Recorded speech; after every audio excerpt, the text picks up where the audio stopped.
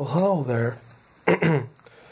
So, I came to the mountains to stay about a week here, and here's where my aunt lives.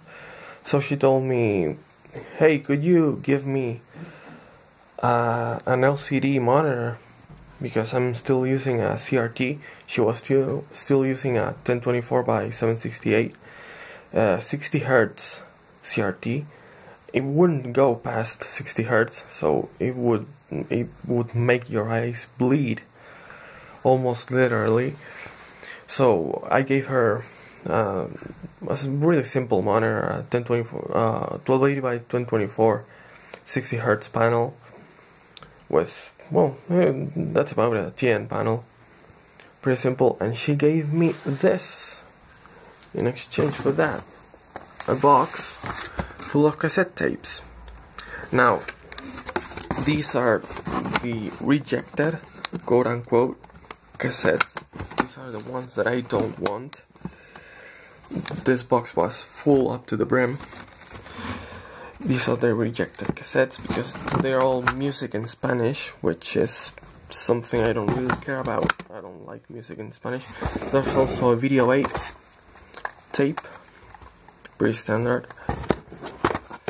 I have separated these four, which might be of interest to my grandparents. They might like this music. Well, I think they like the music, but I'm not sure if their cassette deck is still working, but well, just in case, give them these. Now, the interesting stuff is not here. It is here, in this box. Porta cassettes, as you can see. It is, well, a carrying case for cassette tapes. We open it up and we have recordable cassettes, which is what I was interested in. Let's start with these. These Toshiba C60T. As you can see, the case of this one isn't in good shape at all. Open it up. Pretty standard cassette. This one's probably from the 70s. As you can see, the compact cassette logo still on it. Normal type cassette tape. Pretty standard. Just a slow noise. It doesn't even mention it is a type 1 tape. So probably from the 70s. Probably sounds like crap. I'm not gonna use these, but they're cool to have such old cassette tapes. This one's the same thing, just that the case is red. And now we have TDK D60s. I have 5 of them, 3 from the 80s, 2 from the 90s.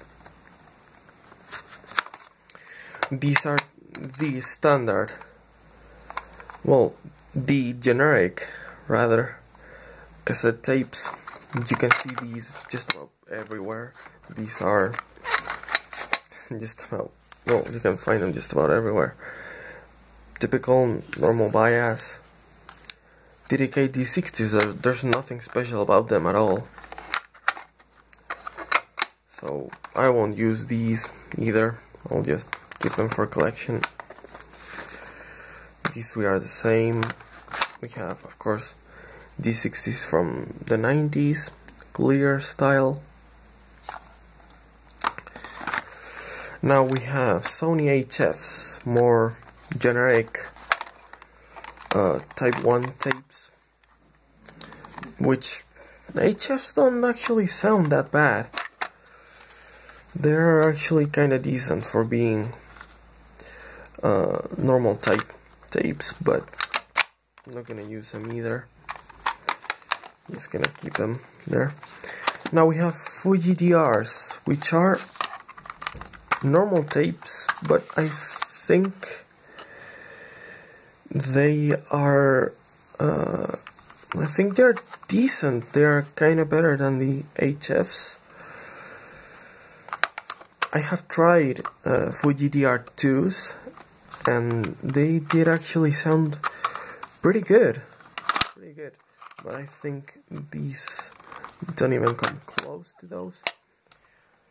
Nothing special again, just normal tape, type 1. The case actually goes, the tape goes into the case actually the other way around on these. As you can see, there's a recess in there, so they could make the case slimmer. I don't know what's the point on making the case slimmer, but there we go, it is slimmer. Now I have 2 of these in here, and I have one of them without a case somewhere. Now, what do we have here? I don't remember what this is. Oh, it's another Fuji DR. Oh, there we go, another Fuji DR. Now we have, oh, this is kinda flip. Now we have a Pioneer N1A. Never heard of these. I don't know how they sound. It looks from the 80s. N1A 60 looks like the bottom of the range. Pioneer tape, normal bias. Nothing special about it. Just a normal tape. Probably sounds muddy and, yeah, well, typical cassette sound. Let's put it back in there if I can. Or whatever. Then we have another one of these N1A60s.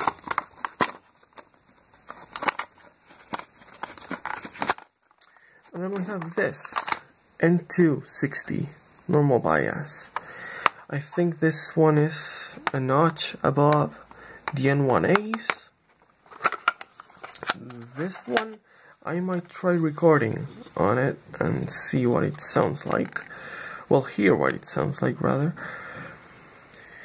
It doesn't seem to have been recorded, so it has gold lettering, which must mean something, that is for sure. So yeah, this one I'm expecting a nice normal tape.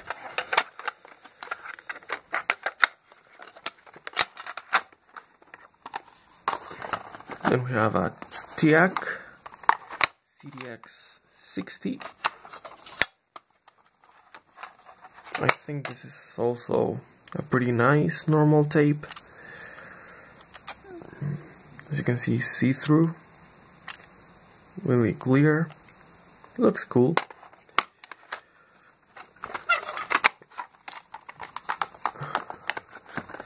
Now, this, a BASF LHE 160, bottom of the range, BASF, normal tape. Again, nothing special. You can see the security mechanism that they have going on right there. Look it up if you want to know more about it. It's a pretty cool mechanism, actually.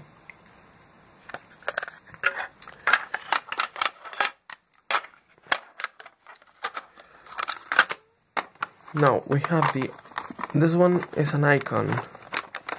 This next one is an icon of a generation. This is a chrome dioxide. If you wanted to record something in high fidelity in the 80s, you bought chrome dioxides. Of course, the signature red leer on them. This one's pretty beat up. I don't think this one will be recordable in the state it is, but nevertheless, I have one. Pretty cool.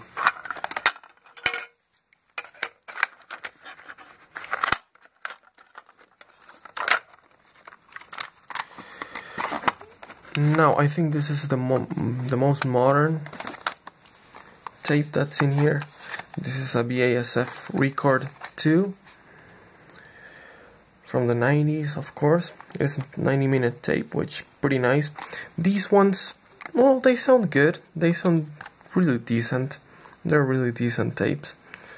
There's nothing special about them. There's nothing special about them, but they sound good. They sound like a basic chrome tape. Now these ones I want to record to, these three. These are Sony UXs. These are the kind of the, I don't know how to explain it, the low end of the high end of Sony's chrome lineup. These ones are really good chrome tapes. You can really push them hard and they sound really good. So I will be recording these. I will be recording on these because they are excellent tapes. Again, these three are UXs. And then we have this, which I was surprised to see. This is a Pioneer M1 metal tape. Now this is a metal tape. I had never seen a metal tape in person. Looks from the 80s. And well, what can I say? It is a metal tape cassette. I'm expecting excellent sound reproduction on this thing. These things go for quite a bit of money these days. As you can see, they have the little cutouts to indicate that they're metal. And well, yeah, they go for quite a bit of money. And I don't really want to use this one because metal tapes are abrasive. They're kind of abrasive and they wear out heads really quickly, so I might record onto it once, I might play it back once on my home deck, of course. I'm not even gonna put this on my Walkman, but yeah, it will be cool to see how a metal tape sounds. Never heard one of them, so really cool, really cool. And this is the one that made me happy. I would be happy if she only gave me this one. Now I have a couple of oddities apart from these tapes. I have, well, not oddities really, but I have this, which looks to be a chrome dioxide, an early chrome dioxide, since it has the red leader tape, but it has, as you can see, the labels have fallen off, but it is a chrome dioxide, so pretty good. This is an N2, I think they were, yeah, I think it was an N260. What was it? I had a Pioneer, yeah, it's one of those, a Pioneer N260, another one. Again, labels have fallen off.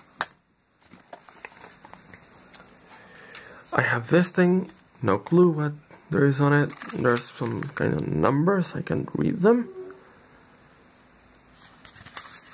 Can't read what's on it. So, tape with no labels whatsoever. I have this Seiko tape.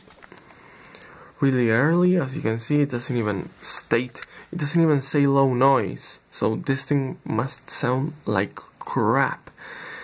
This thing's probably from the early 70s, maybe even the 60s, judging from the quality of the molding on the plastic. So I think this is the oldest cassette tape I own. I have this Racks? I have never heard of Racks. I think it is actually a supermarket chain. Racks? I'm not sure, but it says EDX. Maybe the X means that it is superior to standard normal tape. Oh, it is a normal tape from the 90s, as you can see.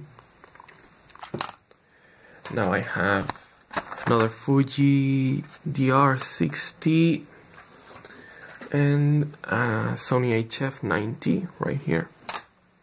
Now I have these couple of things which are really cool. These are demonstration tapes.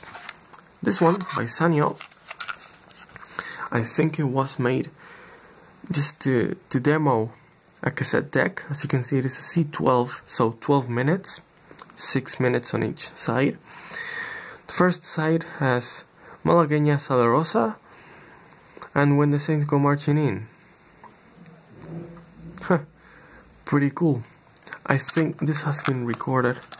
There has been something recorded over it though, because it has these. That's a shame. The side 2 actually has nothing, so you could try the recording function on your brand new deck. So this is a pretty cool piece. I think I will record these 2 songs back into it. And now we have this,